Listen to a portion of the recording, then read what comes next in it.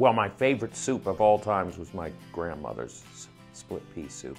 I ate at my grandmother's house every Friday night till I was 18. She'd make it about 3 times a year, so it was very special. My favorite kind of soup is Portuguese kale soup. It's really yummy. It's like kind of like a peasant-y soup, and like you throw in a lot of stuff, including chorizo.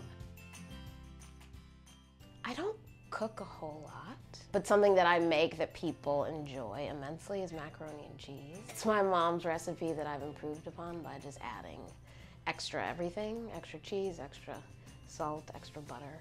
And there's a secret ingredient, which I will not share. You have to come see the show and find me after and ask me, and then I'll tell you. Lately, the one thing I've been doing that's really easy is a mujadara, which is like a Middle Eastern peasant cuisine, and it's lentils, brown rice, and carrots all in one pot, and then topped with some caramelized onions and yogurt.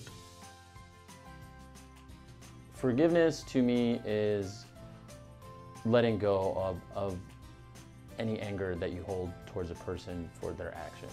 It's an unburdening, it's a release. It's about acknowledging flaw or even evil. It's funny, I was talking to a special friend who said it best. She said that she learned recently that forgiveness is the gift you give yourself. It's really about love and unconditionally loving someone, so then you have to forgive them.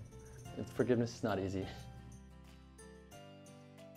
I don't have a whole lot of jokes, but okay, a guy walks into a bar, ouch. I know, horrible. Did you hear about the nut? It was assaulted. Get it?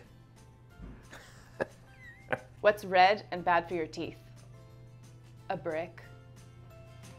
Yeah.